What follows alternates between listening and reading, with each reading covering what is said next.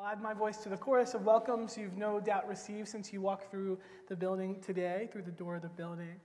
Next week, somehow, it's already Advent. So November is quickly winding down and December is on its way. And the beginning of Advent means that today is the last Sunday of the traditional church calendar. In some congregations, they call today something special. They call it Christ the King Sunday. Christ the King Sunday. And on this Sunday, we linger a bit on the idea of Jesus as King. Christ has many identifiers, many names, some of which we are quite familiar with. Things like Mighty God, Everlasting Father, and Prince of Peace. Those names of Christ we'll be talking through, working through, meditating on in our sermon series during Advent, and also in a life group opportunity which will follow the service on those Advent Sundays. And of course, this all leads up to thinking of Christ as baby, Christ as newborn, Christ as vulnerable coming into the world, God taking on human flesh and walking among us. But today we think about Christ in our lives as the King of our lives, Christ as one who will come again as King. In a world, in a life that can feel chaotic and out of control, Christ the King Sunday uplifts the kingdom of heaven, breaking forth among us now and the kingdom that is coming, but not quite yet.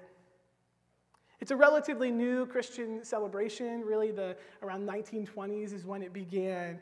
And so most often the day is celebrated with a few key scripture readings above all else, one of which we'll read today, Matthew 25. And to set that passage up a bit, we find that in the chapters leading up to Matthew 25, Jesus is predicting the destruction of the Jerusalem temple. He's fielding questions about the end of the age.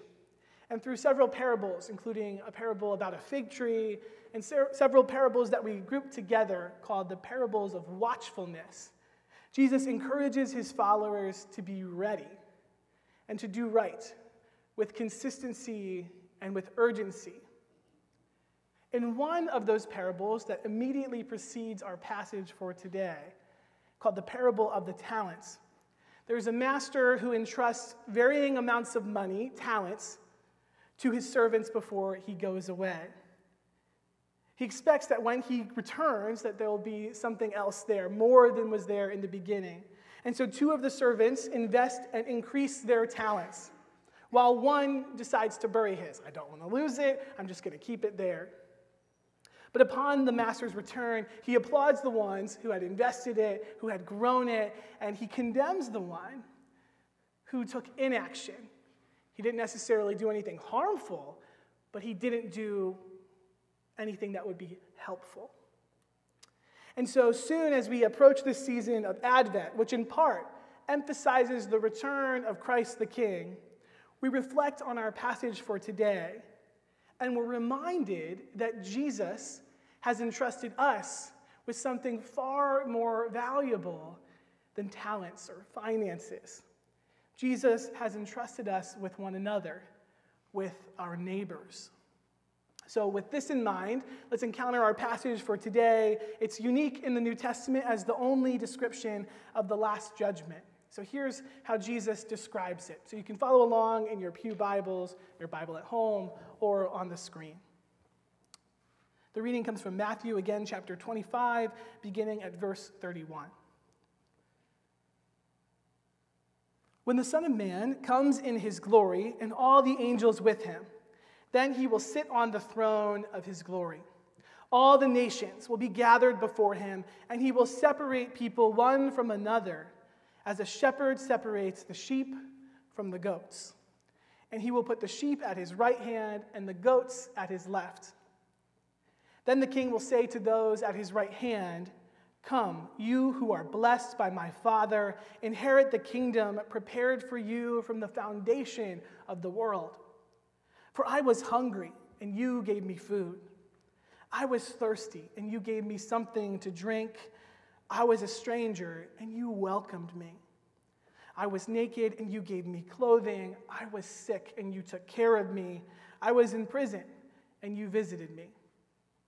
Then the righteous will answer him, "Lord, when was it that we saw you hungry and gave you food, or thirsty and gave you something to drink? And when was it that we saw you, a stranger, and welcomed you, or naked and gave you clothing? And when was it that we saw you in sick or in prison and visited you?" And the king will answer them, "Truly I tell you, just as you did it for one of the least of these brothers and sisters of mine, you did it to me." Then he will say to those at his left hand, "You who are accursed, depart from me into the eternal fire prepared for the devil and his angels. For I was hungry, and you gave me no food. I was thirsty, and you gave me no drink. I was a stranger, and you did not welcome me. Naked, and you did not give me clothing. Sick and in prison, and you did not visit me." Then they also will answer, "Lord, when was it that we saw you hungry or thirsty, or a stranger, or naked, or sick, or in prison, and did not take care of you?" Then he will answer them, "Truly I tell you, just as you did not do it to one of the least of these, you did not do it to me." And these will go away into eternal punishment, but the righteous into eternal life. This is the word of God for the people of God, and so we say, thanks be to God. Now, to better understand this passage, it's always helpful to get a bit of context, some of which we've already covered, right? What precedes this passage? How can that help us to interpret what it means? I'll give you a few other contextual things that might help us, that helped me. The passage, according to Professor Thomas Stegman, draws on the passage from Daniel chapter 7 in the Hebrew Bible, the Old Testament. This is an apocalyptic and prophetic passage in which Daniel was describing this vision of God being enthroned in glory and bestowing on the Son of Man dominion and glory to set forth the full manifestation of God's reign. In other words, what I mean by this and what I think this means is that this visionary passage from Daniel is often interpreted as a depiction of God's ultimate triumph over oppression, over worldly powers, and in place of that, an establishment of a new kingdom. In more other words, whatever yearning that you have for things that don't feel quite right, things that you know are not right, there's hope in the Hebrew Bible and that Jesus is aiming to fulfill, and that Jesus does fulfill, that all will be made right. That the kingdom of heaven, again, is breaking forth among us. We get glimpses now. We'll know more later. Jesus, the Messiah, is establishing a new kingdom, Christ, our King. We can also think about, as Leah demonstrated, what about these sheep and goats? And what were they thinking? What were the original readers and hearers of this word thinking about sheep and goats? Well, at night, shepherds separated the sheep from the goats, typically, those who had both. And the sheep enjoyed the open air of the pasture, but goats had to be protected from the cold. Because sheep at the time had more commercial value, they were preferred over goats. As a shepherd, which was a common comparison that we know Jesus is afforded, Jesus, the good shepherd, now appearing as the Son of Man, the glorious Son of Man, is separating sheep and goats. So this is an image for them that would be really quick, right? That would not require that additional contextual consideration. But for us, depending on your experience with sheep and goats, might. Now, Matthew uses this distinction between sheep and goats here, but in other places, he does something similar. He draws a distinction in terms of what we're doing as faithful people in the world. He makes comparisons from wheat and tares, from wise maidens and foolish ones, and so on. And through these distinctions, the gospel writer Matthew is making the case that a life of faith requires of us a sense that we can start to bring about justice, but that in the end, justice does not belong to us. There's something beyond us that is the final arbiter of justice. At the same time, Matthew makes the case in passages like the one for today that faith is less of something that you have and more of something that you do. Now, there's a lot more context to offer here. If you're interested, let's talk after, but I think that should suffice for now. We've read the passage, we've added some context to it, and now we have to answer the question, what in the world do we do with it? How do we respond to God's word in our lives? And so one way that we can interpret this passage, that we can understand it, is by thinking of it as a bit of a wellness check.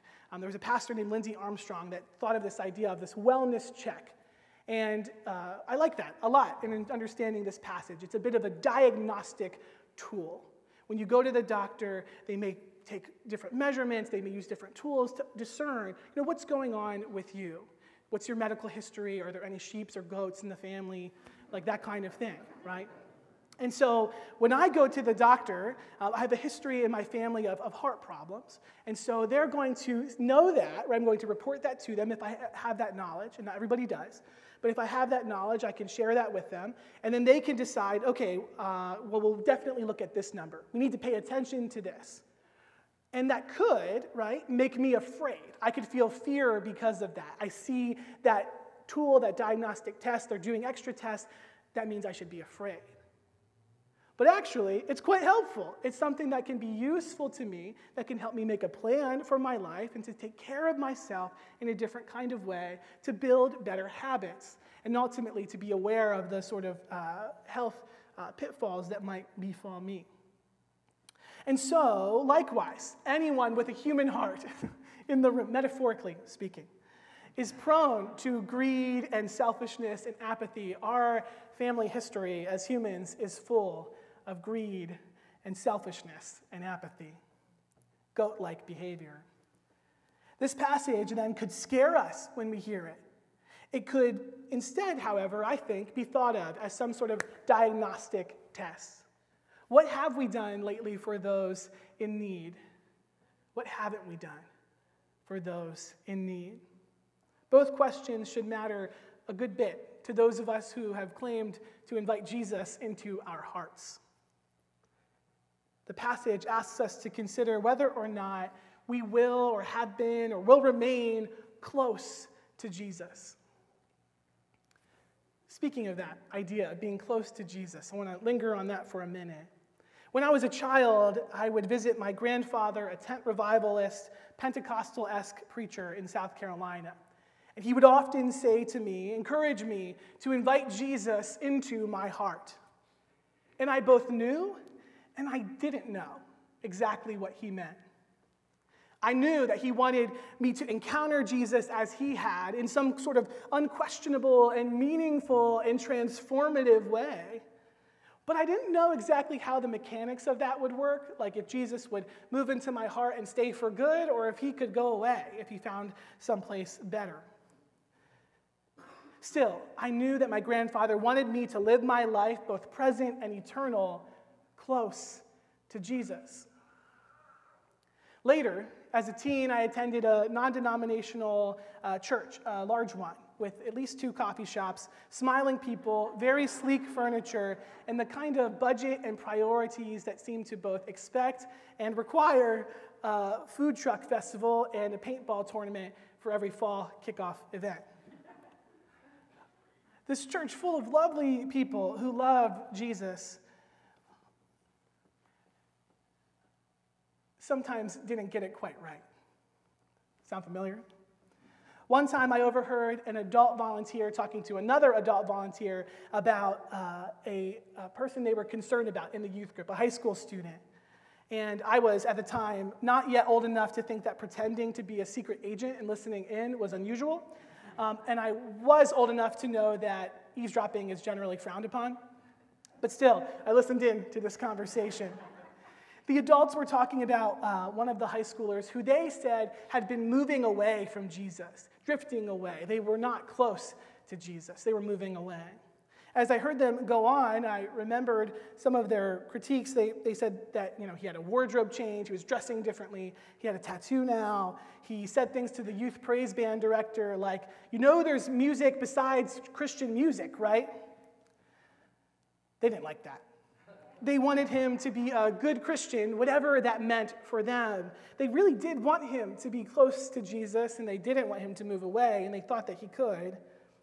But they forgot that in our passage for today, even the goats and the sheep did not know they were goats or sheep until Jesus told them. Somehow they knew, but we don't always know. Finally, as a caregiver in several senses, pastoral care or care for sick family members in my life or care for 3 little children, I have heard people question why Jesus once felt so close and now Jesus felt far away. Where did he go? I have prayed for the hurting and the sick and those in my care, and I have said, Jesus, please draw close to them. Or, God, may they walk with you all of their days.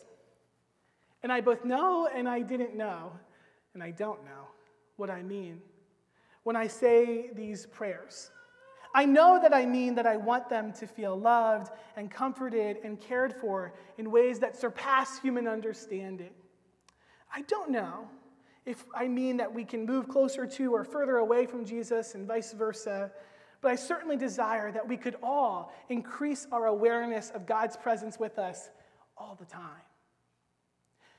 And this is where I think that being a Christian, a thinking, faithful Christian, requires us to practice the skill of dialectical thinking, or holding two things in tension, right? Two seemingly competing or contradictory ideas, almost in a paradox together.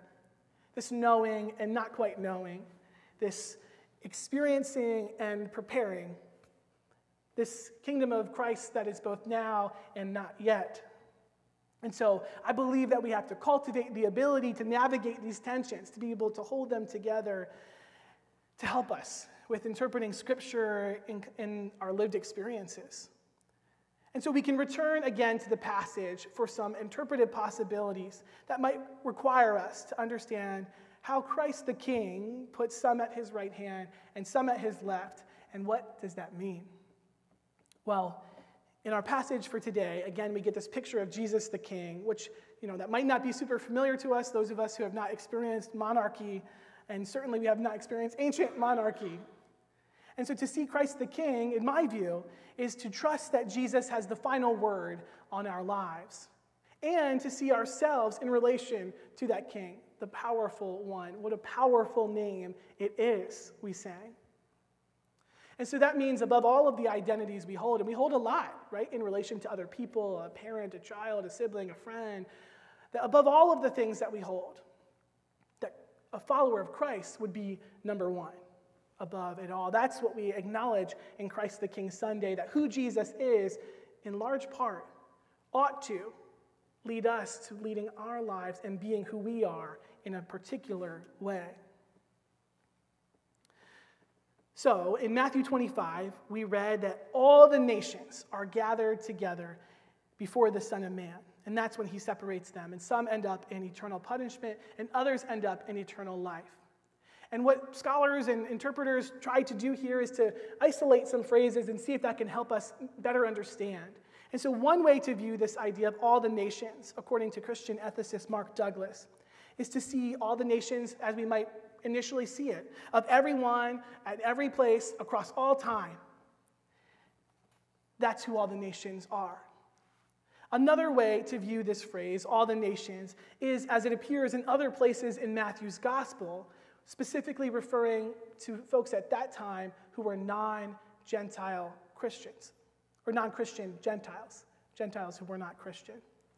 And so the early Christians would hear this, and they'd be encountering those non-Christian Gentiles, wanting to share the gospel in potentially unfriendly environments.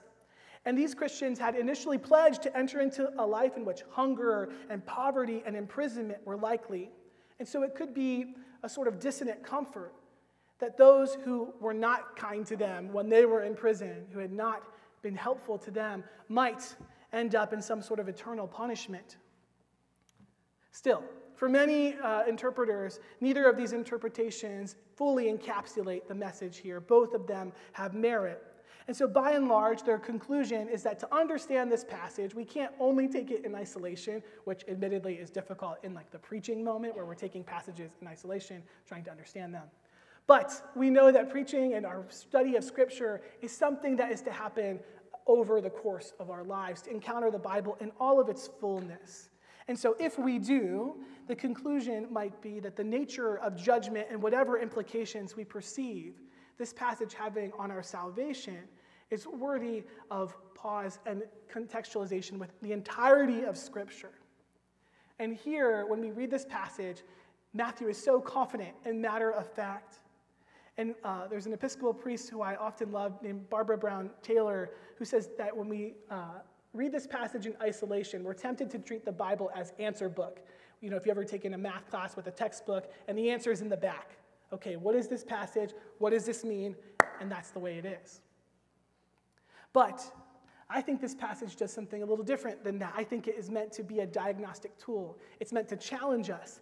And perhaps even paradoxically, it's meant to comfort us. So, this passage certainly challenges and comforts me. Let's start with the challenging. I'm challenged by the idea that whatever we have done for someone in need, we have done for Jesus. I'm challenged by that because if I'm not careful, I can turn my enactment of my Christian faith into some sort of scorekeeping competition. I like to win. Is anyone hungry? I'm glad to feed you. I will pack an extra lunch. I wasn't drinking that anyway. You're thirsty? You should have this because Jesus is watching, and I will not be a goat. I didn't do well in high school with my one and only one lunch detention. I'll tell you that story later. But it made me know that I am not a good candidate for eternal punishment. And this passage also challenges me because there have been times when I have helped someone, and I wonder if it was the right decision. At one point, I was taking the train a good bit. I was in grad school and visiting my fiance at the time. We were going back and forth, and I often encounter people who ask for money at the train station.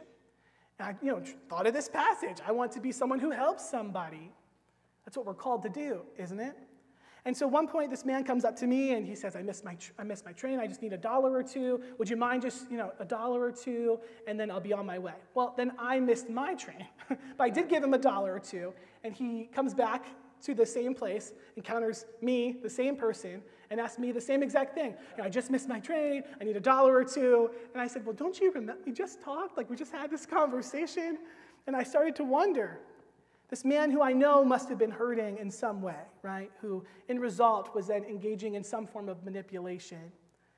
Was this Jesus in disguise manipulating me and testing me and wondering if I would be willing, to encounter my neighbor as Jesus in front of me? So I'm challenged by what I have done for Jesus or for my neighbor. But I'm also challenged by the things that I have not done. I have not done a lot. What about the time I avert my eyes at someone on the side of the road who's begging for money? Or what about all of the people all around the world that because of technology, I have increasing awareness, more than we've ever had, of all of the pain all around us all the time? I'm not sure how to keep track of all my inaction there, while also maintaining some sort of reasonable sense of self and obligation to the people in front of me, those committed in my care. Is this some kind of only you can prevent forest fires sort of situation, Smokey the Bear? Because that was a lot of pressure then, and I think it's a lot of pressure now. For individuals and for nations, this would be a lot to put the weight of the world on one person or one nation.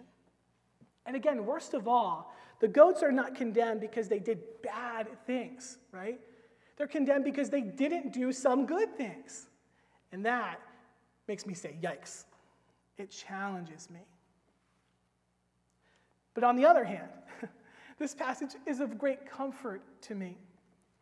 And I was reading another pastor this weekend who I think described some of these ideas in a way that was really helpful. One of those ideas was that the God of Jesus, the God of the Bible that we read of in this passage and throughout Scripture, is not some sort of remote being up there on a throne above the clouds, or some sort of totally mysterious beyond our reach. Jesus says in this passage that God is here in the midst of our messy and ambiguous human lives. God is here, particularly in your neighbor, the one who needs you. You want to see the face of God? You don't feel close to God? Well, look at the least of these, the vulnerable, the weak, the children.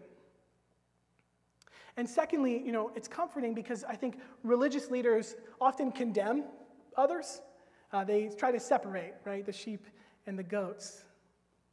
And they invest a large amount of time in who's in and who's out, who's right and who's wrong. And of course, religious circles are not the only ones that are prone to this. We do this in many other aspects of our life. We have a whole laundry list of issues about which Jesus generally has not a lot to say. There is nothing about judgment in terms of our ecclesial connections, which denomination we were, which practices we did or maybe didn't do, except there is one criteria that Jesus uses, and it's that you saw or didn't see Jesus Christ in the face of the needy, and whether or not you gave yourself away in love in his name. Third, what I find comforting about this passage is it's not that our faith is just social or not just political or economic or religious. It's also personal. God wants not only a new world modeled after Jesus and Jesus' life and death and resurrection. God wants to save us by touching our hearts with love.